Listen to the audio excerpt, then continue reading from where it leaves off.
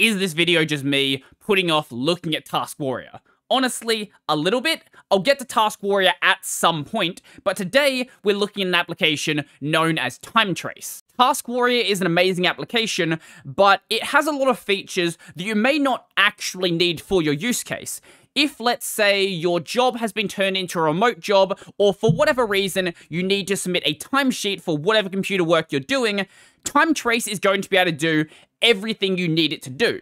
So this application breaks its data down into two data types. So we have projects and we have records. A project is going to be the overarching thing that you are working on, and then records are going to be individual events where you actually work on that project. Before we can do anything remotely productive with Timetrace, we need to go and make a project. So the way we do that is with the Timetrace create and then project command, and then we have to give the project a name. I'm just going to call it, say, Timetrace video, and it's going to go and make that. And like any good CLI application with subcommands, all of the subcommands have their own documentation. So there's the documentation for create. If we go create project -h again, there's the documentation for that. Obviously, for some of these things, there's not that much documentation that actually needs to be there, but it does help in cases where it actually does need to be there.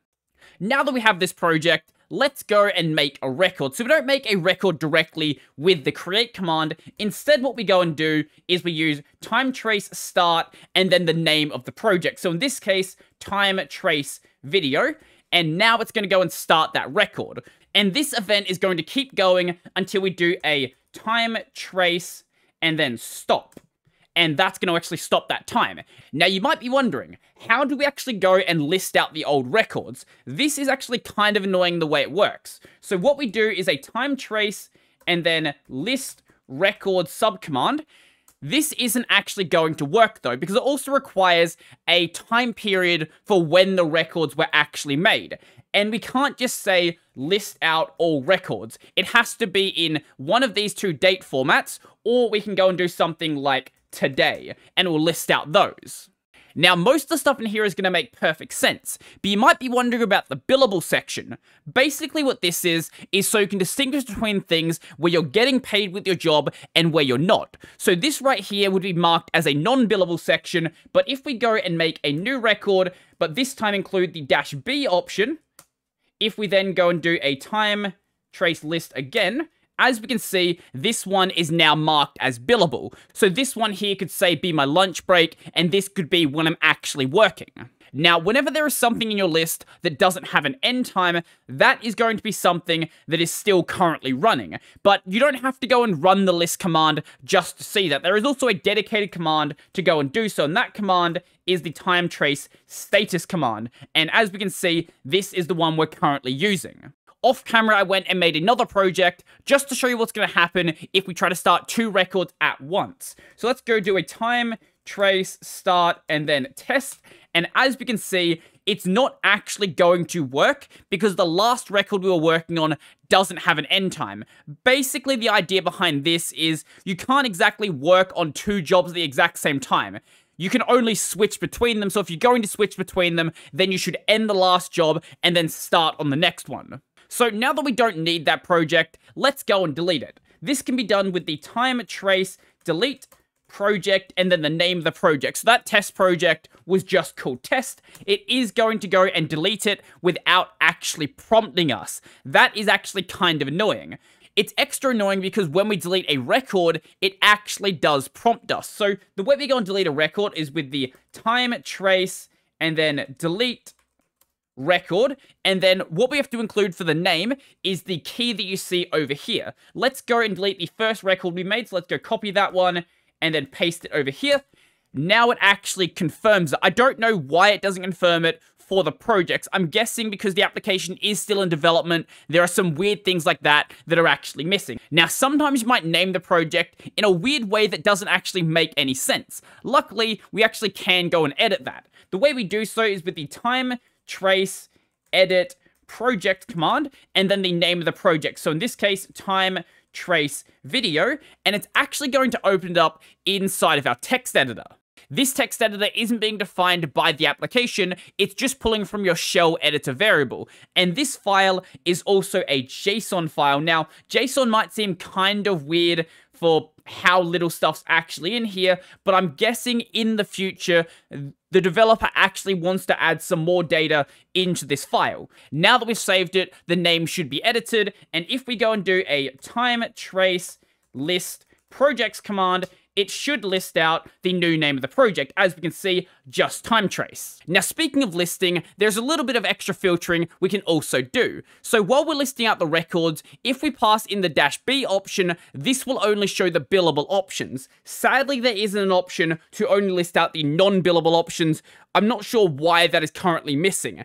And if we want to go and list out the records in a specific project, passing the -P option and then the name of the project is going to do that. I was messing around off camera and noticed a little bit of a bug. So remember how we changed the name of Timetrace video just to Timetrace? Now you might expect to be able to go Timetrace start and then just Timetrace the name of the project. But it doesn't actually think that a project by that name actually exists.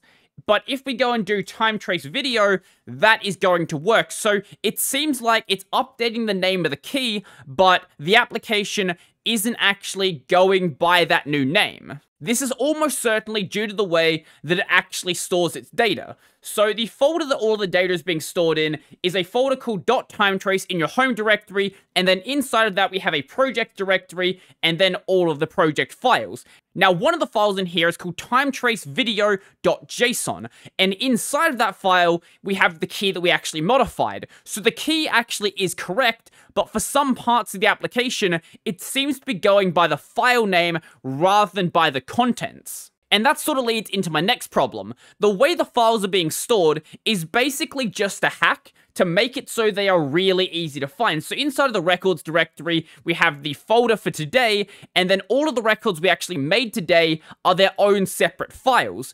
Obviously making it very easy to find it, but if you go and change any of these file names, the application basically breaks. And the last thing that really bothers me is there's no way to dump out unformatted data. Sure, this is useful for being able to actually read, but all of this table stuff and all of these headers, you don't actually need to be there. And in fact, if you're trying to parse it with a machine, actually makes it actively harder to do. So having a flag just for unformatted output would be a really nice option. When it comes to configuring Timetrace, there's not exactly much you can do. Basically, this is everything. And developers, please stop doing this. Config files do not belong in the home directory. There is a config directory for a reason. So the config file is going to be located in home/.timetrace and then in config.yaml. Basically, we can configure the clock to use 12-hour time rather than 24-hour time, and we can also go and override our editor variable by setting the editor inside of the config. And that's going to be pretty much everything. Now, there is one more command that is in here. That is the report command. However, for some reason, it's in the documentation here, but in the latest version of the binary, it's not actually a command that exists. So I'm guessing maybe it exists in a future version that's being worked on. I'm not entirely sure. But if you want to go and install this for yourself, there is a Linux binary available. There is a snap. There is a Docker container. It's available on Homebrew. It's available as a Windows binary. It's available on the AUR. Basically, most ways you're going to want to install it. Honestly, I wish I knew about an application like this back when I was doing contract dev work, because I sort of roughly guessed the amount of time I was spending on my work. It was fine for the project I was doing because I was basically the only developer on that project, but for something that was actually more team-orientated work for an actual company, maybe it would make sense to actually properly track that time. And the criticisms I did bring up, for the most part, are fairly minor things. The general usage of this application is going to work basically as well as you need it to actually work. So I think that's going to be pretty much everything for me. But before I go, I would like to thank my supporters. So a special thank you to Joachim Donald, Logan Michael, Andrew Mitchell, Nathan David, Carl Will, Brennan, Chico Bento, Jamie Joseph, Josh, Michael, Peter D, Stephen T, Tony Tushar, and all of my $2 supporters. If you'd like to go and support work, there'll be links down below to my Patreon, subscribe style, leave a pay, all that sort of stuff. I've got my podcast, Tech Over Tea, available basically anywhere. I've got a gaming channel called Brodie Robertson Plays, where I live stream twice a week and also take YouTube shorts from those live streams. And I've got this channel over on Odyssey. That'll be everything for me, and I'm out.